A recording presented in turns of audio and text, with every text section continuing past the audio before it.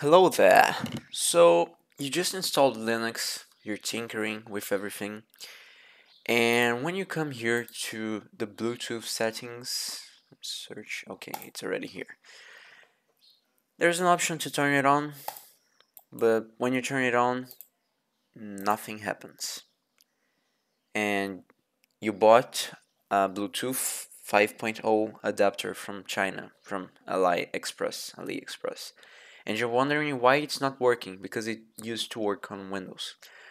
The reason why is that there isn't actually a driver in Linux for these Bluetooth 5.0 adapters, but I found a website, a company that sells Bluetooth 5.0 adapters, and they actually have the drivers for Linux. I'm gonna leave the link on the description. So what you need to do is come here to this one. This one is a 5.1 adapter. There's also a 5.0, but I found that this one works pretty well, so whatever. And you're going to download the Linux driver for it. I already downloaded it. So now you're going to come here on the downloads folder and you're going to extract this to this folder, and you're going to open this, and you're going to notice that there's a readme file. What you're gonna do is actually open this readme file, so it's just easier for you to copy the commands. And you're going to open this folder in terminal. Just right click and open in terminal. And you're going to basically copy and paste all of this here on the terminal.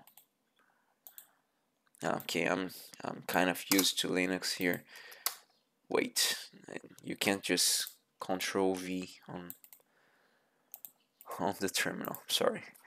And press enter, type your password.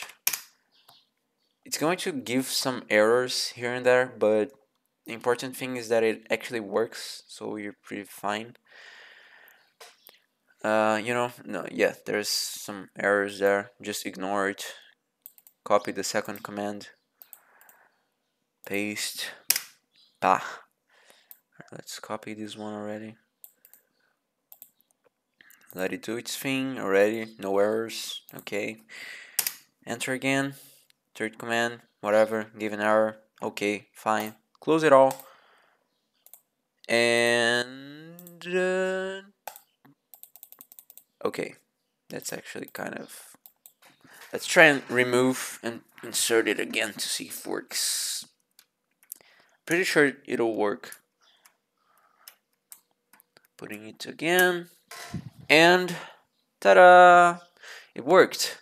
So now I'm gonna try and actually connect my DualSense controller on it. So pressing the pair button, let's wait a few seconds. Here, it's working perfectly. Nice.